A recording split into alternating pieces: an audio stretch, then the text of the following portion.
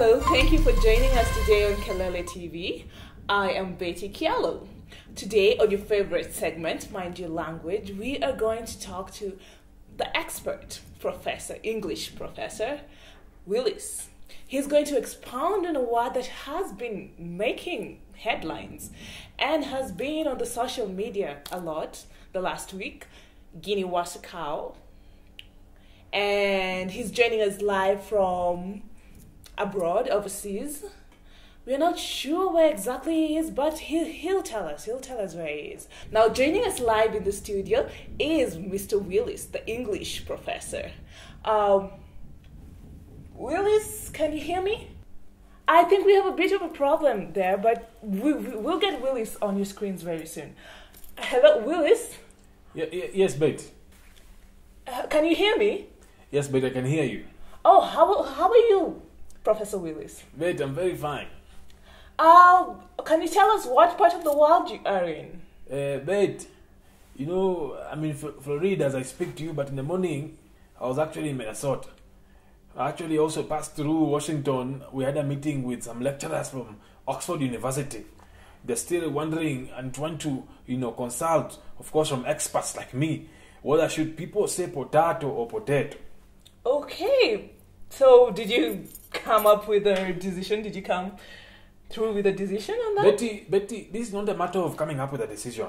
Yes. Betty, on matters of confidence, matters of professionalism, it is not coming up with a decision. The question should be, did you actually advise them as it ought to be said? Okay, Professor. Let's move on to the serious matter, the word of today, GINIWASEKAO.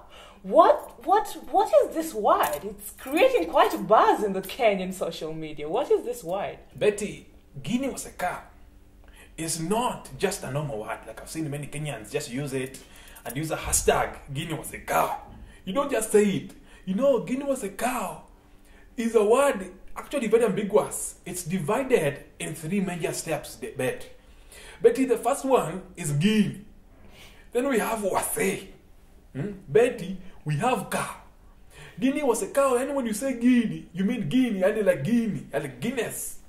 Then Wase, like people and a population. Wase, the Swahili word? So is it Swahili or English? Betty, there's no way it can be Swahili because you understand that Luo is not just any language. It is, of course, an international language. But we can take another day to also find out what exactly is internationalism in this language. So it is not just a simple term like some people might think. This is actually originally an English word that was just borrowed, or rather taken away, and now is being used by us, but it's actually originally an old English word. So, Professor, GINIWASEKAO is actually two words? Betty, if you have been very keen from the beginning, and Betty, please don't make me repeat myself. I've said GINIWASEKAO are three actually. Where we have Guinea, then Wase, and then Ka. So, I mean, if you have been very attentive, some questions should not be answered question, Betty. So what? But Professor, just some of us do not understand this new word. So could you please just break it down for us? Well, Betty, let me tell you something. People think that GINIWASEKAO has actually been just a word that's used the other day. Betty, let's take an example. In the 60s, the likes of Jaramogi Odinga, when they got actually this thing called independence, they could say things like Ismar. It is a word that has been used since the 60s. Even in 2013, we had actually used it, only to realize at the end of the day that we actually didn't have this thing. So this word is actually an old word that's been used in the past. Okay, Professor, so we just need you to confirm for us, is this word actually in Wikipedia? Betty, I'm actually surprised, equally flabbergasted, and actually also shocked that you're asking me this kind of a question. Of course it is in Wikipedia. In fact, it has always been Wikipedia. It's only that we have not used it. But this word has actually always been in Wikipedia, and it's not the only one. Just so you know, also Wogabo and Bogabo is also in Wikipedia. Okay, Professor. And just while you're in Florida and meeting with the professors from Oxford, are you planning to introduce this word to the Oxford Dictionary? Betty, we have been having consultation, as I've said earlier, with the University of Florida. And the question is not whether will they include the word in the dictionary. The question is, why haven't they included the word in this dictionary? So we are talking about two different things here, Betty. And why we're here is to prove to them that they're actually in wrong.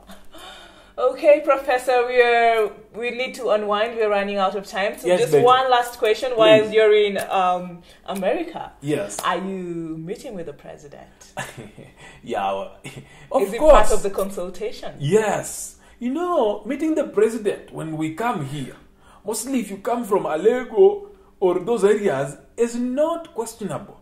This is a boy from home. So, of course, we've been meeting him. I even had tea with him yesterday with Tasha or Sasha and also Michelle Obama. Okay, and, Professor. Yeah. Okay, Professor. Yes. Thank you very much for breaking this phenomenal word down for us. Yes. And we hope we'll have you in the show again soon. Thank you very much, Betty. And I can't wait for next week when we come back to talk about the word advocable. Okay, Professor. And I'll be able to expound further why the word advocable is very keen, mostly during a riot. Okay, Professor, I'm or going a to strike. have to cut you short. I'm being told our time is up. Thank you, but Betty. it was a pleasure having you on the show. Thank you, Betty. It was also equally a pleasure. Okay, viewers, so there you have it. Professor Willis has broken down the word for us, advocable. Oh, sorry. I'm getting confused. The word for us, GINIWASEKAO. And if you just need to learn more about the word, go to Wikipedia. It's there. So have a lovely evening.